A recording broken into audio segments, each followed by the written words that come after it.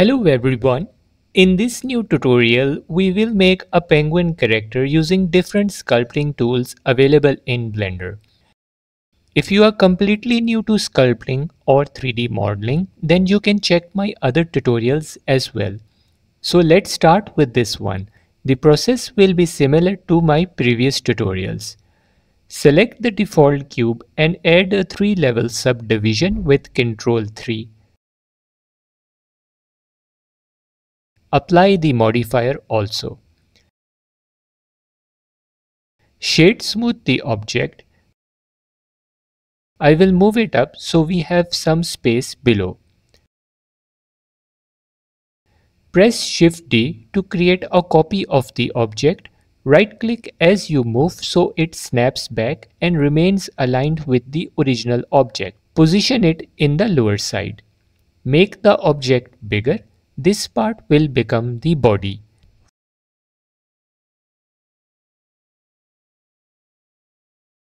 For the arms, create a copy from the body and move it to the side.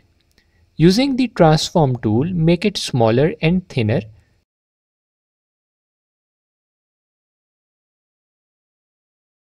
Rotate it and place it near the top side of the body. Now add a mirror modifier for the other side arm. Select the body as mirror object in the modifier. Let's add the feet. I will simply reuse the body object again, make it smaller and long. Position the object in the lower bottom side. Add a mirror modifier for this as well. For the beak, I will repeat the same process, making duplicate copies and placing them on the front of the head.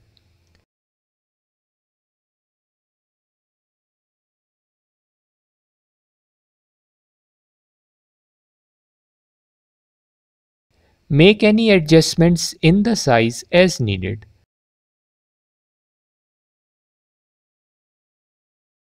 For the eyes, I will duplicate the arm object, move it above. The mirror modifier will automatically get carried over as well.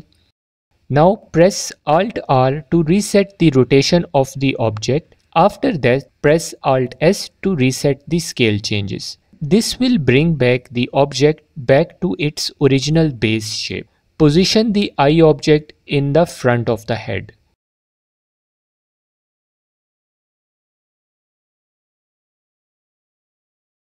Coming back to the foot object, while you can create duplicate copies here, this time I will enter the edit mode.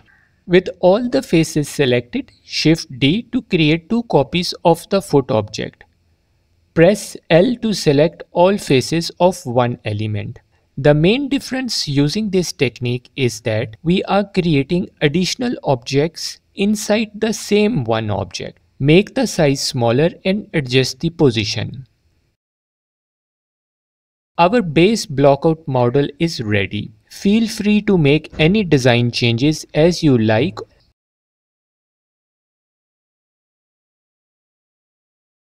Now I will select all the parts and press Ctrl A for the transform menu. Apply the rotation and scale property. This will fix any sculpting brush issues not working correctly. In the outliner, press M and place all these objects in a collection. Rename it to blockout. Right-click, duplicate the collection and hide the original one. This can be useful in case we need to use it for some other design later. If you would like to view the wireframe of the model, go in the overlay menu, use the wireframe property. Better to assign a shortcut to it. I am using F4 key for this. Now select the head first and shift click the body to make them both selected. Right click to join them into one object. If we move the object, you can see the head is now part of the body.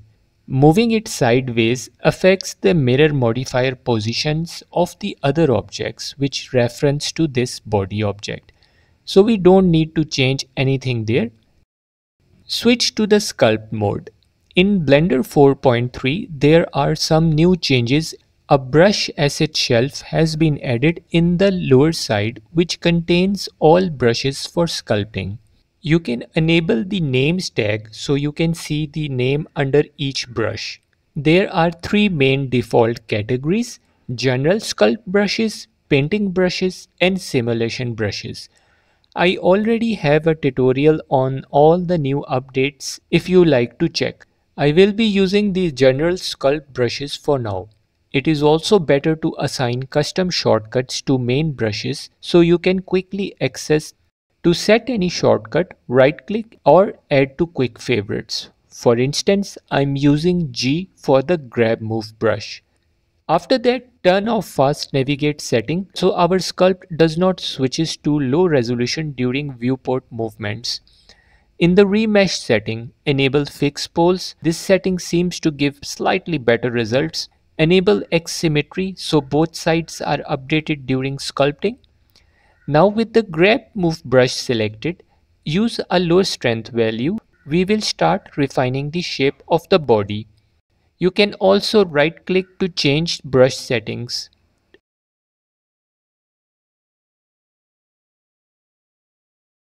If we try to sculpt near the neck, you can see both the head and the body are affected. In case you would like to limit sculpting only on one object area, then go in Auto Masking menu, enable Typology property. Now only that part will be affected which falls under the brush area. This works for joined objects which have individual objects in them, like here the head and body are joined into one.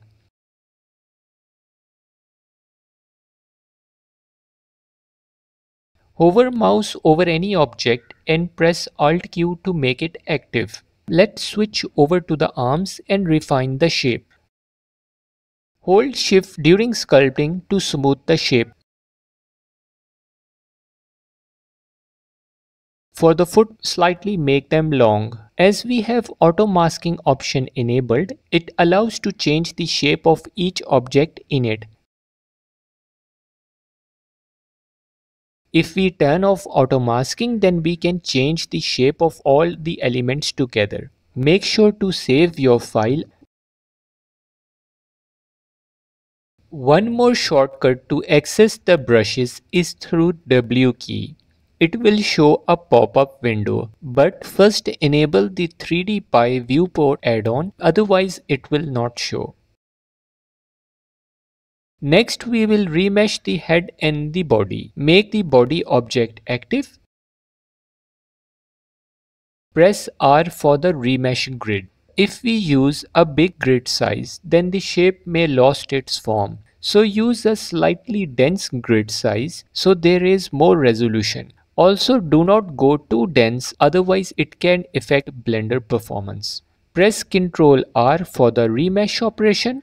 Now the head and the body will be joined seamlessly as one. Shift Smooth to remove any facets or blocky areas.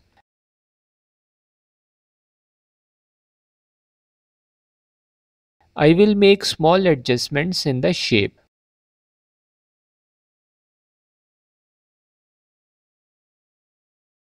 For the eye sockets, use the inflate brush. Hold Ctrl and slightly brush over the eye areas to push the area inside. Increase the strength to 1. Select the eye object and move them so they feel more fit in the head area. Rotate and scale the object as needed. It is also good to rename some objects like the eyes, body, so we can find them easily later.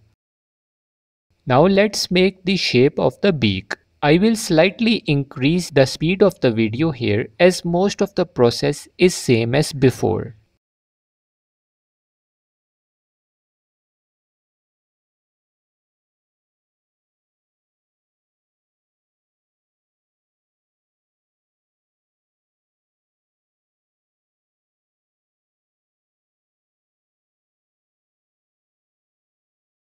In the area where the neck and the head area joins, I will use the inflate brush to make it more thick.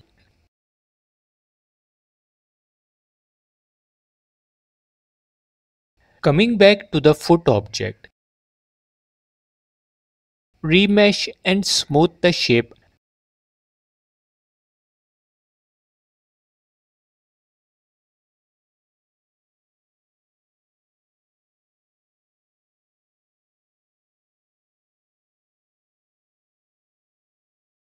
We will use the flatten brush to make the shape flat under the foot. But we will run into one issue. The brush affects the other side as well when we are sculpting. So I will undo this. To limit a brush to only affect the visible side when we are sculpting, enable the View Normal setting in the Auto Masking menu. Then the brushes only affects one side.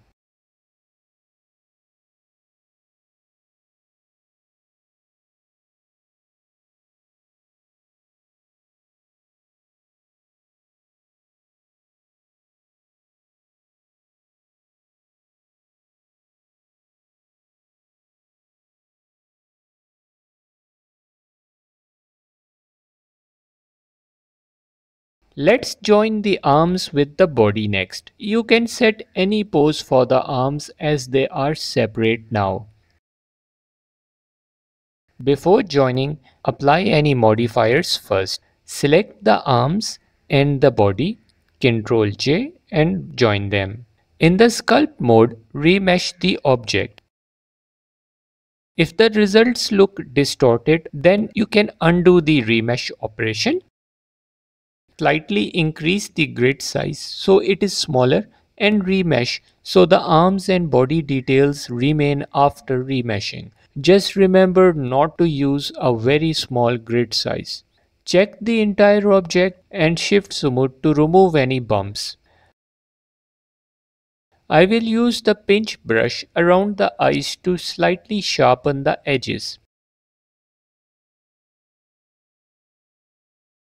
Use the grab move brush alongside.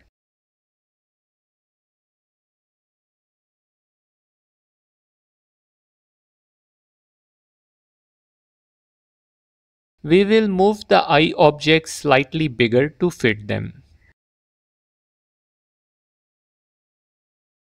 Now we will make a small leg part under the body. You can use the forward slash key to isolate an object during sculpting if there are other objects surrounding it. I will select the mask brush and draw a small round shape under the body.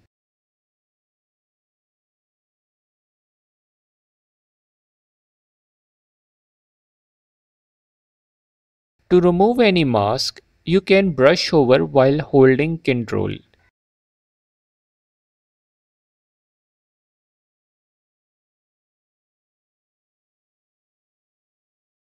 Invert the mask with Ctrl I. This will make the unmasked visible area to be affected by sculpting only. Using the inflate brush, I will extrude the area to make a small leg shape. After that, use the move brush to further refine.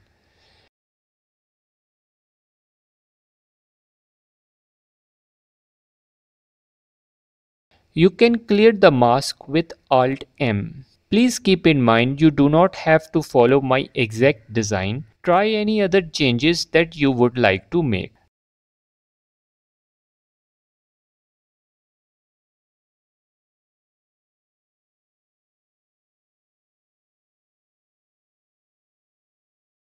I will now join the foot with the body. Apply any modifiers on the object first and Ctrl J to join. In the sculpt mode, press R to see the grid size. We will use the same size as before and Ctrl R to perform the remeshing. Since the object sculpt is becoming more high resolution, it can take a few seconds before the remesh operation is complete. Shift smooth the areas around the foot and leg joint. I will continue with the small adjustments and making the shape more round.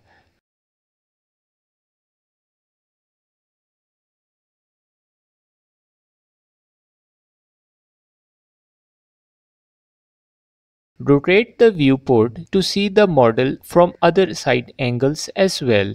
Sometimes one thing looks good from the front but not correct from the side.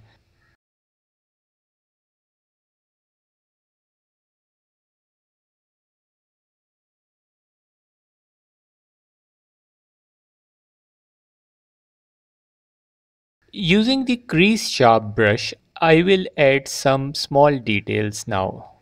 Use a lower strength value and turn on stabilize stroke setting from the stroke menu to have a better control during sculpting. If you would like, you can continue refining the shape and making changes.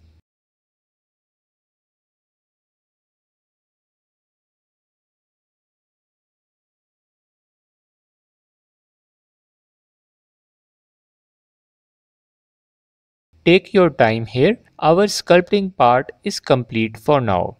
Few additional quick workflows.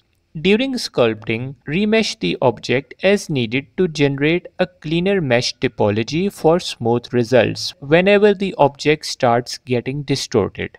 To remove any part of the object during sculpting, you can use the trim tools. This will delete the part in it.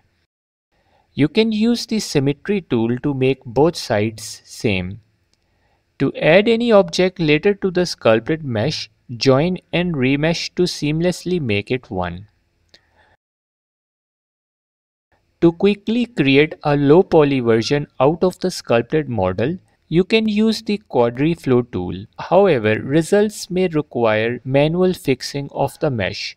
Now for the last part, we will briefly look into vertex painting, which is the process of adding colors to our sculpted model. Please keep in mind this method is good for high resolution models.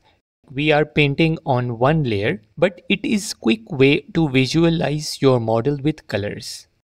Using a low poly model will show pixelated colors. I also have a separate tutorial on this topic as well. In the paint category, we have several painting tools. I will select the paint hard brush, set a color, and using a strength of 1 and start painting.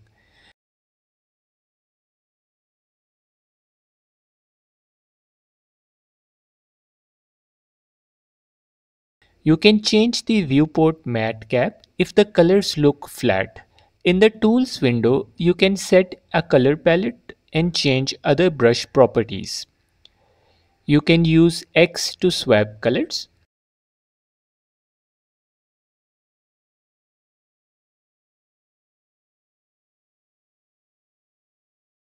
Hold Shift while painting to smoothly blend the colors.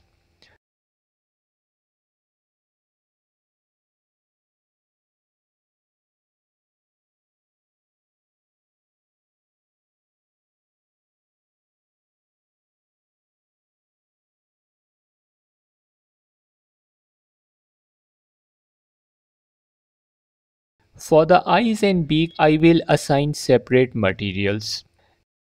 To see the colors in the preview or render mode, go in the shader editor.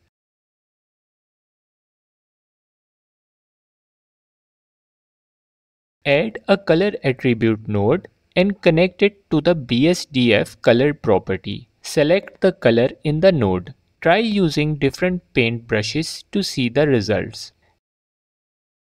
This model is available for free download from my Gumroad page if you like to check it. I hope you find this tutorial useful in some way. If you like to see more in the future, then please give this video a like, turn on notification bell and subscribe.